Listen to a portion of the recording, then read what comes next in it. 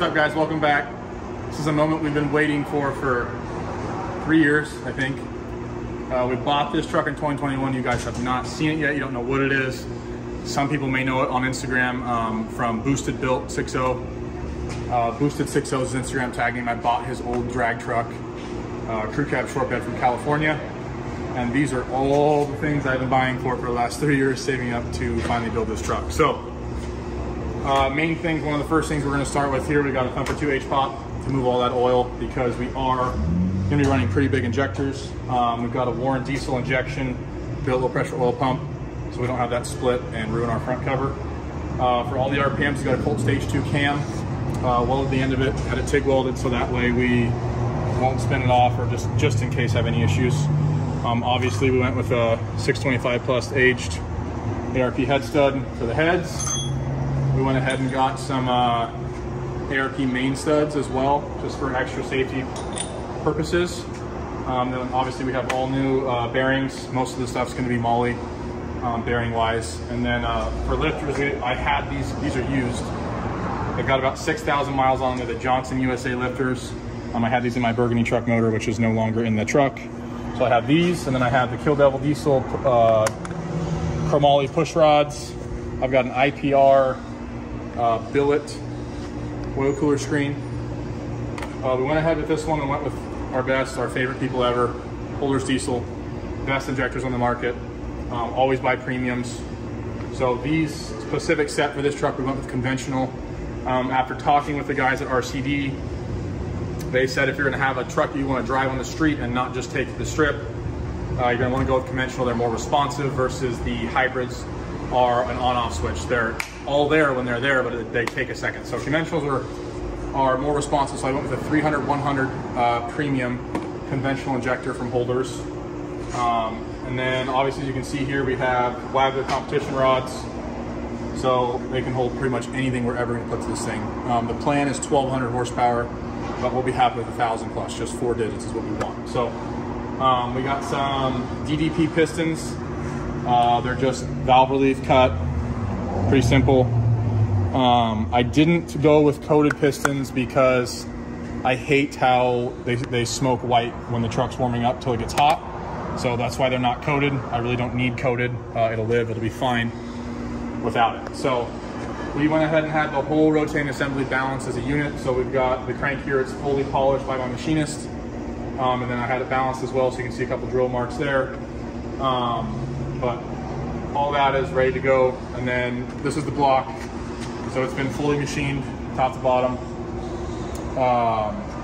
Painted blue for the Iceman look on the truck. So we're getting ready to start putting all this together. That's why we have all these parts out here, but fully machined, decked, honed, all the good stuff.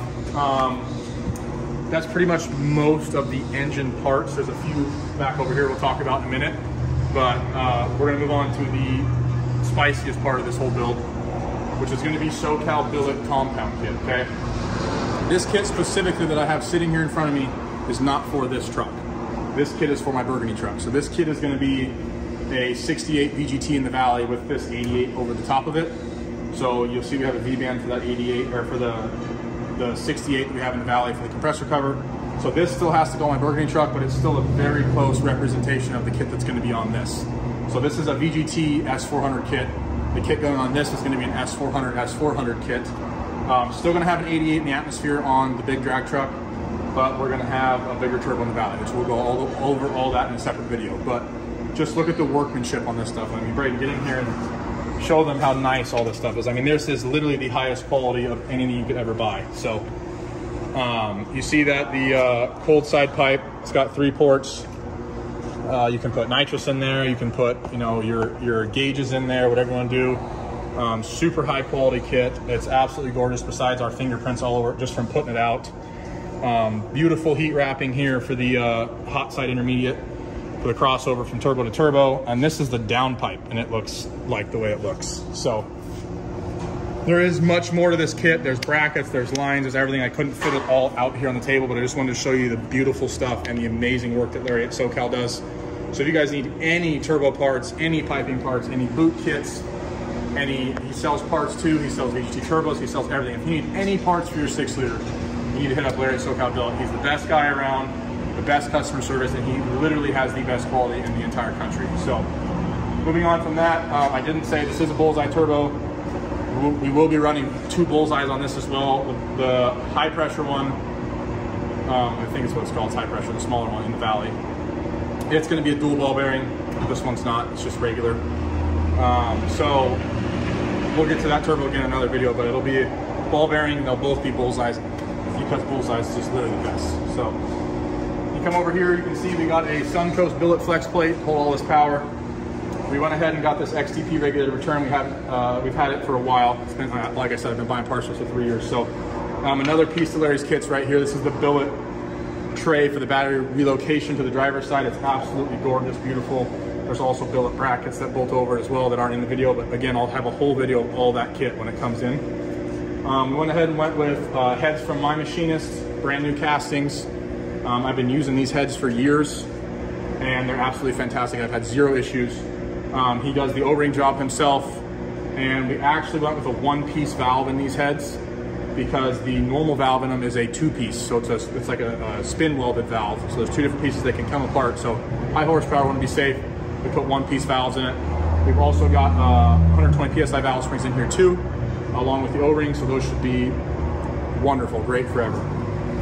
Then we have just some painted parts, miscellaneous for the motor. Here's the oil pan that comes with your kit from Larry's at SoCal with your billet kit. I have a plug on it now, but this is your drain for your atmospheric turbo. So that's there, nice. Obviously I just got a front cover painted here. The rocker box is painted as well. The HPOP cover painted, and then we have an O-Dogs diesel ported intake. So pretty much got the works for this thing and everything in it. So like I said, we're shooting for what would be amazing, would be 1,200 horsepower, but regardless, we just want to see 4 digits on the dyno. So all these parts combined, everything I've been doing, spending money on for 3 years, buying this stuff, saving up, it's all gonna come to light. You guys are gonna get to see it on full, piece by piece, see the companies that I use and why I use them, like SoCal Billet, for instance. Just the quality and the workmanship on this stuff is insane. So besides that, we're gonna go ahead and start getting all these parts installed in this motor, and you get to see that. We'll do like a little time lapse and some video. You're gonna see us putting all these super sweet parts in this thing and getting this thing to where it's one step closer to the road.